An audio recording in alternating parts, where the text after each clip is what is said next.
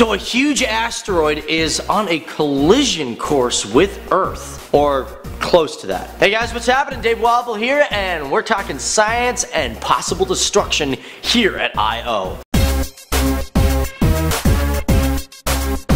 You know, I love science and I love people always asking these questions, how will the Earth end? People got so many theories. A giant meteorite, zombies, a nuclear apocalypse, the dinosaurs will come back, clones of Tom Cruise will just take over the Earth. But I want to know from you guys, how do you think life on Earth is going to end? So this is 2014 YB35, and this is a giant asteroid that is on a collision course with Earth. Okay guys, I'm gonna cut it down just a bit because I know I'm scaring the crap out of some of you guys. This asteroid is actually going to skim right past our atmosphere and it ain't gonna hit us, but it's darn close. Now this asteroid is roughly 1,000 meters wide, and on Friday, March 27th of 2015, this thing is going to skim right past us. And for some of you guys who are watching this, this has already happened. Now to give you an idea, this rock is going 23,000 miles per hour, and it is projected to miss us by only 2.8 million miles. Now I know some of you guys are saying, oh that's quite a lot, but out there in the universe,